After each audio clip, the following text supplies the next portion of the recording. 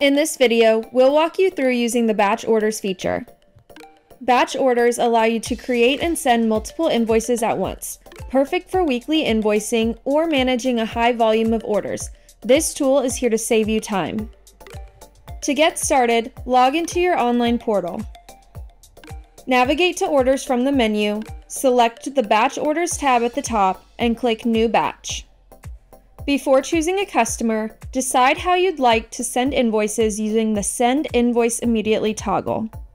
If this toggle is on, each invoice will be sent as you move to the next order in the batch.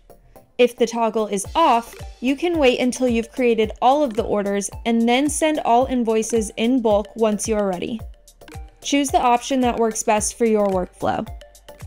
In this example, we will toggle this on to send each invoice as we move on to the next order. To begin, choose a customer from your customer list, scan a customer barcode, or create a new one. You can add to an existing order or create a new order. Add items from your inventory by selecting them manually or scanning with a Bluetooth barcode scanner.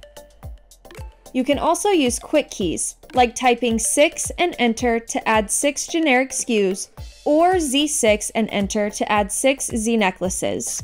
Once you've added all your items, you can use the tab key to jump to each field. If shipping is enabled, the shipping costs will be auto-calculated based on your shipping settings, including the free shipping threshold you've configured in your app. This amount can be manually edited here if needed.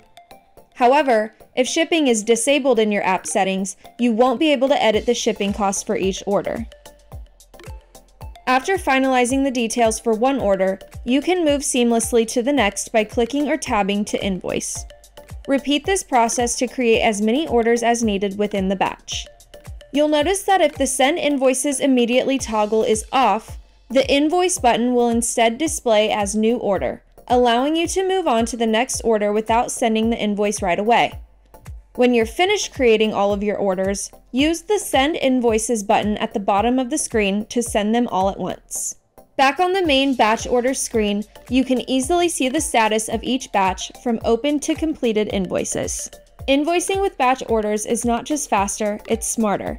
Spend less time on administrative tasks and more time focusing on what you do best, selling. Ready to get started? Log into your online portal now and try batch orders for yourself.